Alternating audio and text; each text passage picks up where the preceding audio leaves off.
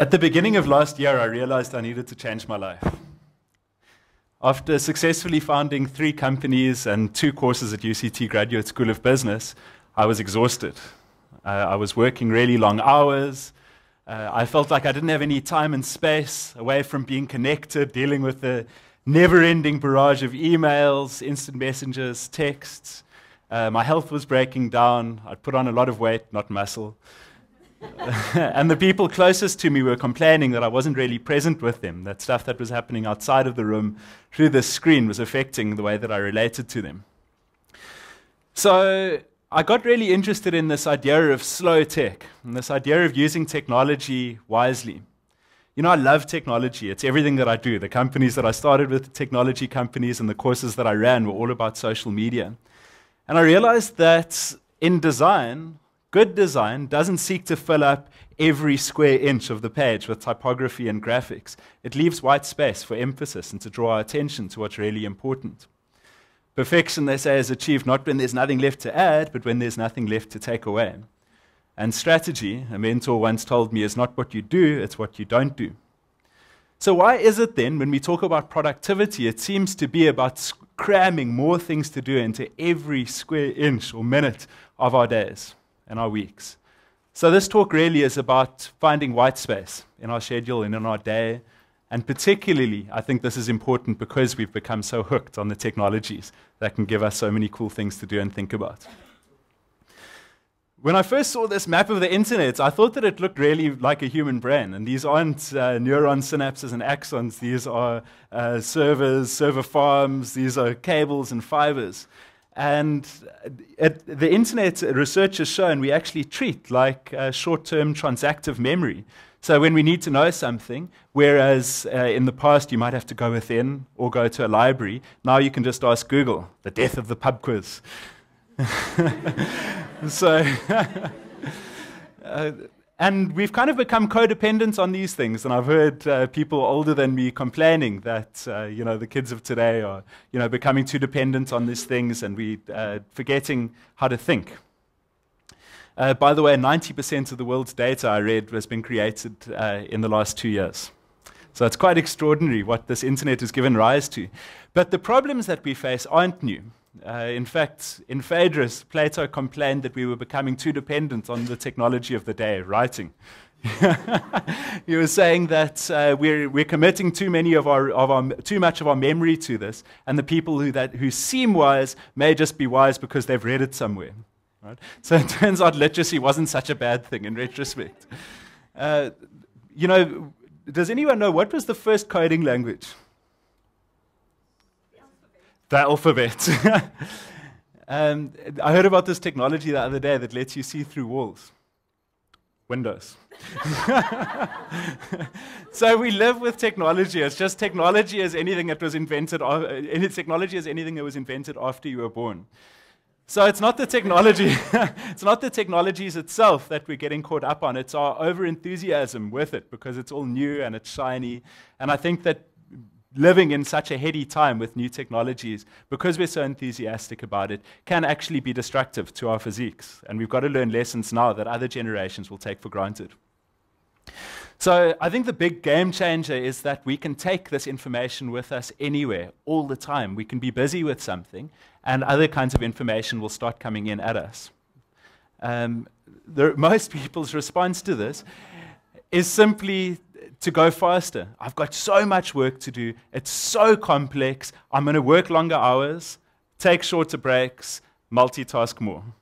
Sound familiar? Yeah? Has anyone here ever bumped into someone or something while walking and texting? 1 in 5 people. I think that stat may be outdated somewhat. This is basically an immature approach, this idea that we've got this finite system, all right? We still need 8 hours of sleep, and we're dealing with an infinite resource, all of this information and all of this complexity. Guess what? The information ain't slowing down, people. You're always going to have too much work to do unless you learn to prioritize. So instead of going faster, I think that we just need better filters for information. We need a system to determine what's really important for us. So just as an exercise, what I'd like you to do is look around and try and spot 5 things that are green and remember them. Do it now. 5 things that are green and remember them, or a shade of green.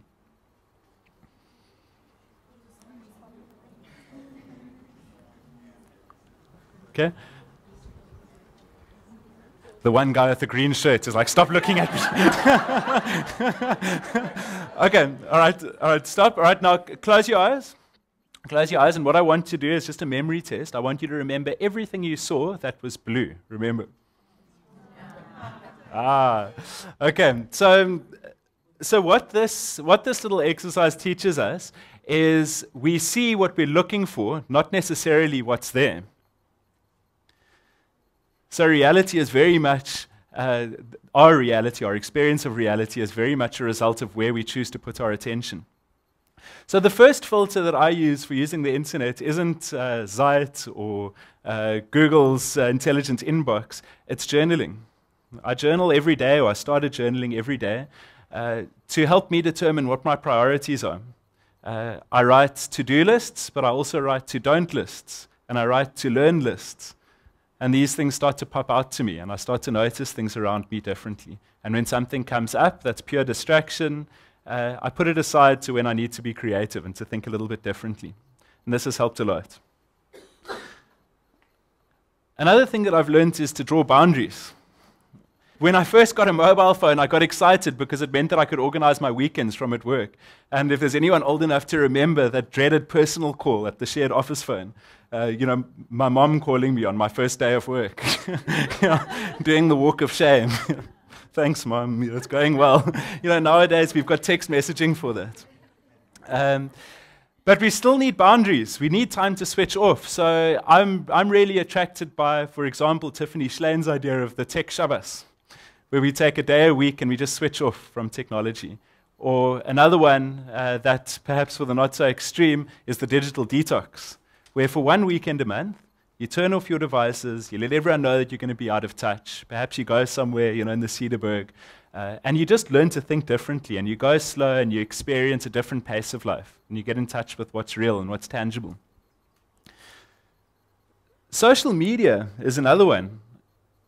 I heard it said that digital technologies bring people that are far apart closer together, but can also bring people who are close together further apart. And I think these days, the greatest gift that you can give someone when you're with them is your full attention. It shows that they matter to you, that they're worth your attention, they're worth your while.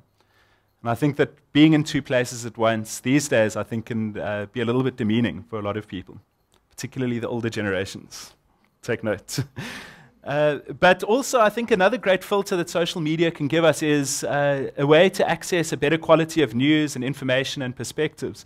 Nicholas Christakis, in his TED talk, talked about how types of thinking and perspectives, depression, happiness, even obesity, these kinds of things that we didn't think are contagious are contagious. And certainly, I found that who I choose to follow on Twitter or Instagram affects my worldview. So I think that we've got to be really selective about who we follow online. One thing I've heard is, Facebook is for the people you went to school with, Twitter is for the people you wish you went to school with. And remember that our real-world relationships aren't as mutable as those online. At work, digital technologies, of course, can be quite distracting, but I'd like to draw you to another kind of research. Brent Coker at the University of Melbourne showed that people that were allowed to browse the web freely at work were 9% more productive. But there was a catch, as long as they didn't spend more than 20% of their day online. All right, so I think that while social media can be good and looking at a cat picture can improve your mood, or a video of someone wiping out can be fantastic to put things into perspective for you. I think that we need to set certain times during the day aside where this is actually going to be productive and useful for us. Email's another one. I read a study that showed that people distracted by email were much more stressed than those who weren't. And Linda Stone talks about email apnea, which is the tendency of people doing email to hold their breath slightly. And when you hold your breath slightly, your sympathetic nervous system kicks in and cortisol gets downloaded into your bloodstream, and some people experience a kick of adrenaline. So you're sitting there doing your email and your body thinks it's being chased by a mammoth animal. And all you need to do is remember to take a deep breath. Do it right now. Whenever anyone talks about breath, I remember. Take a deep breath. Do it now, because it puts you into a different space. And it's difficult at first. So what I did is I use a system called Growl on my computer, and every 20 minutes, to get me into the habit of doing this, a little reminder came up that said, breathe. And it was like a balloon being popped in the beginning. And then back on with work. So that's one thing. Multitasking is another. We think that we're being more productive. If I ask you, when you're busy multitasking, are you being more productive or are you being less productive? Most people will say, I'm getting way more done. Look at all these balls I've got in the air. But actually, when we're multitasking, we suffer from a kind of mental retardation. People that are multitasking show lower levels of comprehension than people who are stoned. Now, is there any way to act at work? The error rate, I mean, you can test this for yourself. Has anyone ever called you when you're working on something and you realize that you have no idea what they're talking about? So you just start going, yes. Daniel Kahneman talks about two kinds of thinking. The automatic thinking, which is, when we can multitask, walk and talk, cook and listen to music. And then there's complex thinking. Which requires, or effortful thinking, which requires effort. And that we can only do one thing at a time. And to do our best work, we need effortful thinking. And that requires uninterrupted time and space to do one thing at a time. So another thing that I started doing is no more tab browsing. When I'm reading an article, immerse myself in it. When I'm doing email, just do email. When I'm working on a document, just work on that document.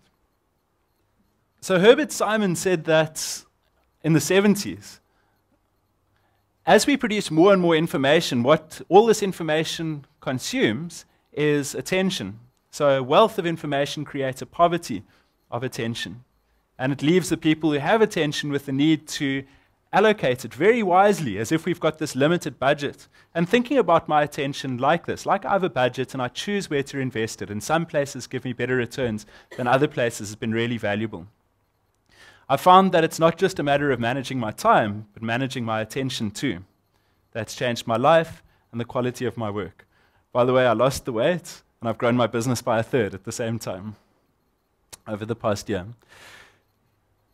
So, just in conclusion, all of these technologies, these digital technologies that I've talked to you about, are brilliant for memory, to access kinds of information and experiences and media that we didn't have access to before. They're brilliant for bringing groups of people together based on a topic of shared interest, and they're brilliant for computation. But what these technologies can't do for us is create meaning. That's something uniquely human. And unless we create white space for ourselves, I think that too much use of these technologies, or uneducated use of these technologies, can give us a sense of loss of our humanity. So that's my message for you today. Thank you very much.